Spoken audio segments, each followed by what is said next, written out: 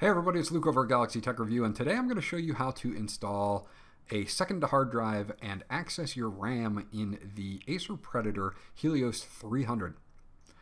This is a fairly easy process compared to the VX15 unless you want to get to the fans to clean them or you want to have access to your M.2 drive. You only have to remove 2 screws to actually access your second hard drive bay and your RAM. So they make it a little bit easier, but not much if you want to access that M.2 slot. And I'll get into that. At the end of the video, I'll do a total teardown. It takes about 2 or 3 minutes where you guys can check that out. I'm going to use a Phillips 0 screwdriver here, and you're going to remove the screw to the hard drive bay. And it's a very simple and easy process. 1 screw, just get a fingernail in there and pull up the door, and now you actually have access to your secondary hard drive bay. Yes, they do include the mounting hardware, unlike when they launched the VX15 where you had to actually request it. They are including the caddy and everything. They also have 4 screws that not only hold this in, but they give you 4 screws to actually add a hard drive in as well. And that comes in that accessories box that has your power supply in it. So let me get these screws out really quickly, and then I'll show you very quickly how to add a hard drive, and then also if you want to upgrade the RAM or maybe replace that 16 gigabytes with 32 gigabytes, super easy process to do that. So once we get the 4 screws out here, you're going to want to pull this little sleeve out, and that's really all it is kind of like a very thin metal sleeve that kind of holds your hard drive in place, and then you have your SATA connector here that will be taped down to the bottom of the laptop, and that will go back to your main board. So you can just untape it, and then you can just push the tape down. It won't matter. And there's your SATA connection. So what you are going to have to do is get the 4 screws out of the box. And I happen to have a Seagate 2 terabyte FireCuda. This is an SSHD drive. I use this to hold games that people want me to review and do other things with. So that's what we'll be installing today. Of course, you're going to want to line this up with the way that it is set. So you're going to want to have the smaller side of the SATA connection on the right hand side, and then you're going to see it just kind of fits over the holes on the sides of the drive, and then you're just going to want to rescrew those 4 screws in. But again, in this box that they give you, the accessories box that has your power supply in it, they actually have a small bag with 4 more screws in it. So don't feel like you maybe have missed it or something like that, because it is in there and it is very small. But these are just 4 little screws that you'll screw into the side of your hard drive so that you can have it mounted and in place. So I'm going to fast forward through this bit. You're going to take these screws, screw over this caddy together, and then screw it back down into the main board, and then you'll be good to go.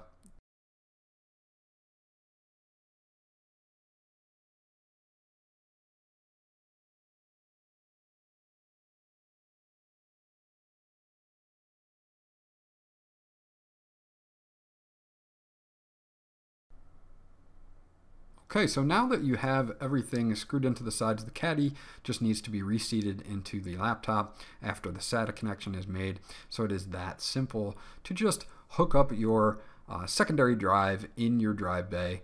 No problems. They give you all the hardware to do it, so you don't have to worry about filling out a form with Acer like the VX15 and getting them to send you one. It comes pre-installed in the drive bay for you to go, and it's just that easy to do it. Obviously, I put a hard drive in. You can do it's the same steps for SSD as well, as long as you just be careful with everything and go slow. It's a super easy process. It takes all of about 10 to 15 minutes to do.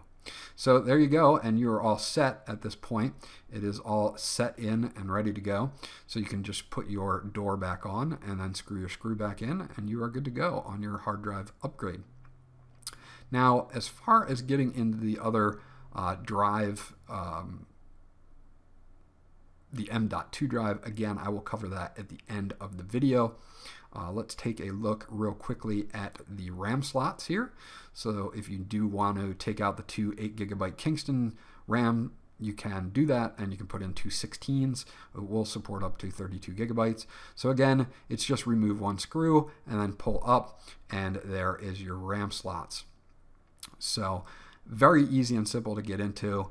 If you're just upgrading RAM, there's just tabs on the sides. If you've never done this before, little metal tabs, and you'll just pull those to the side and it'll pop up at an angle like that. Pretty much all you have to do then is just pull it straight out. And there is your 8GB Kingston stick, and there's one underneath it, and it is the same process as well to remove that one. So if you're going to replace this with 32, you would just buy two 16GB sticks, and you would put those in, and they would then be running in dual channel like these two 8GB sticks are. Putting it back in, you just want to make sure that it's at a 45-degree angle, and then you just push it down until the clips clip in on the sides, and you're good to go. So very easy and simple to do RAM. I know a lot of you have done it before, but there are people that watch my videos that haven't, so I just put that in there to make sure they know how to do it if they need to. Now, if you need to get in to the rest of the laptop, you are going to have to remove 16 screws around the entire laptop. The same thing that we had to do with the VX15 to get the entire back off of it. The reason for that being is if you ever want to clean the fans or get to your M.2 drive, which is on the right side of the RAM slot that we just accessed, you have to remove the bottom of the laptop. And I will show you how to do that in just a second. Let me screw this back in, and I'll be right back.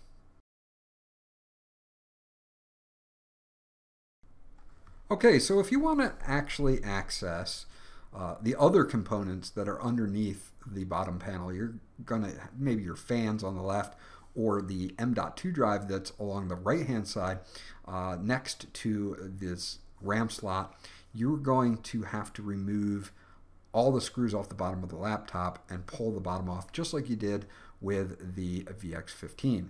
So 16 screws all around the entire laptop. First thing you're going to want to do before you even remove any of the screws is if you have a secondary drive installed on this system, remove it beforehand, because the drive caddy is actually connected to the bottom of the laptop, and the SATA drive or the SATA connector is connected to the main board of the laptop. So if you try to unscrew everything and you pull up on it, you'll be pulling the SATA cable away from the main board, and you don't want to do that. So remove all 16 screws and the two doors, and then you'll pry up from the back, and then you'll be able to get all the snaps to release, and you'll be able to get the back of the laptop off.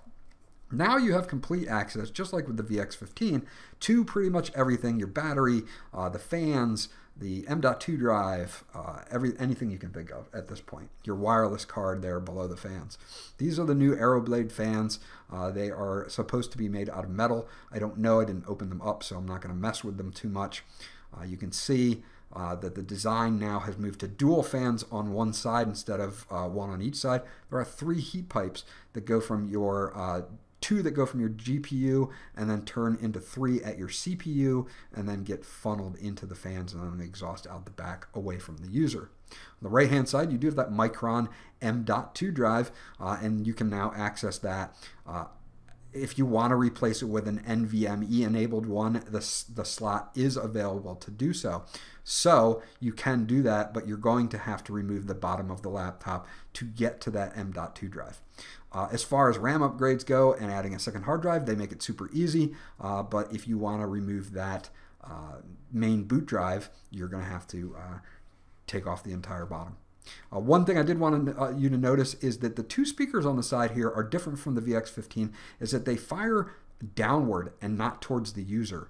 That does not mean that they are bad speakers by any means. They are good speakers, but since they do fire downwards instead of towards you, they are a little softer than what the VX15 can achieve. So that's just a little side note that I wanted to mention to you guys that I did notice during this teardown or removing of the bottom of the laptop. This was Luke from Galaxy Tech Review. If you have any questions or comments, leave them in the comment section below and I'll get back to you guys as soon as I possibly can. Remember to like, and if you haven't subscribed, please do so because that always helps me out. And I'll check you guys out on the next video.